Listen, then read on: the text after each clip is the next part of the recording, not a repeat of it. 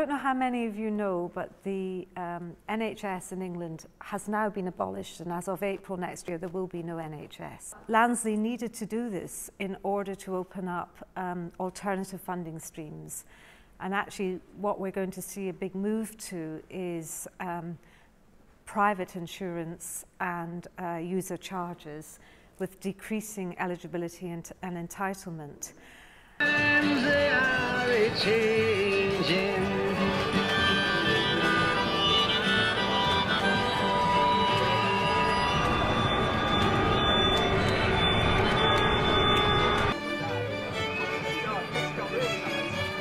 But I think that what people don't realize here about private insurance is that what we have here now, yes, it is helpful if you have to avoid a waiting list, that's true.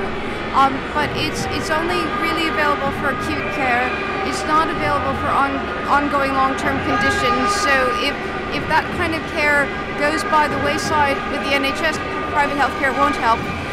The other thing is that it's somewhat being addressed by the healthcare that Obama passed, but insurance companies have typically not covered people with pre-existing conditions. So again, if that kind of coverage disappeared from the NHS, private healthcare wouldn't help. The other thing that people don't realize is that private healthcare in this country right now is relatively affordable. And that's because it's not essential. The minute it becomes essential, I'm sure it will go up.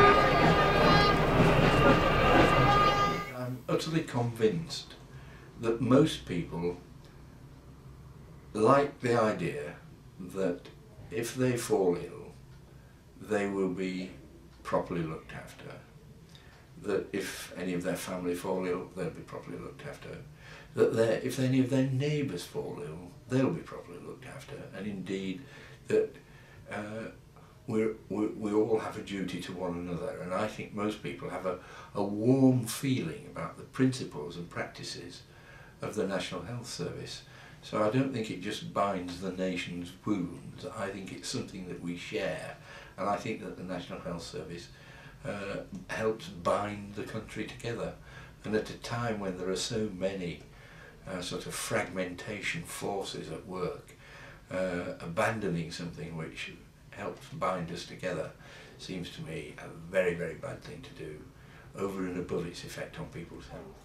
We need to organise, we need to mobilise, we need to campaign. Where we now have a genuinely national health service, if the government gets its way, the people of Britain will face a postcode lottery of provision. In many places, that's already happening. In Cornwall, Serco was able to provide just one out-of-hours GP for the whole of the county at the end of last month.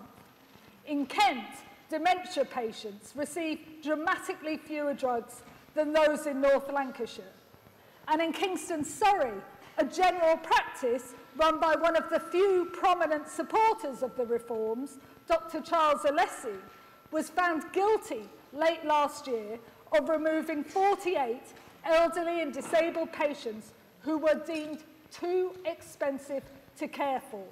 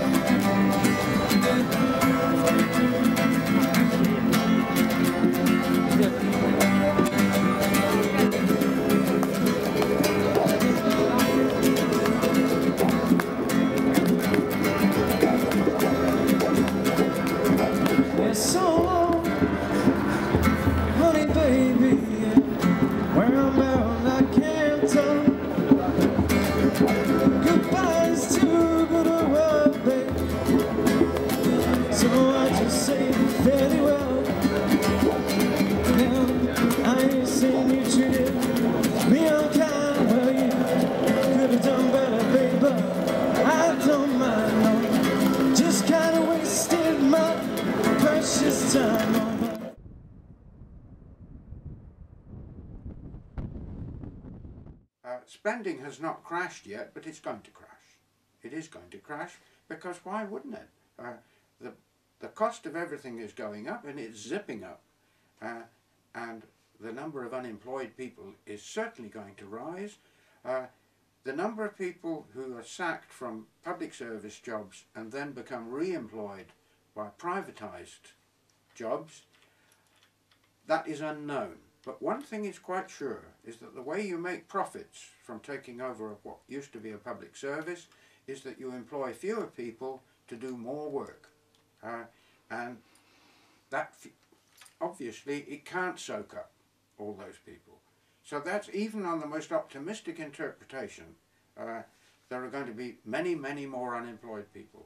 And a lot of them are going to be young people whose whole lives are going to be ruined by this.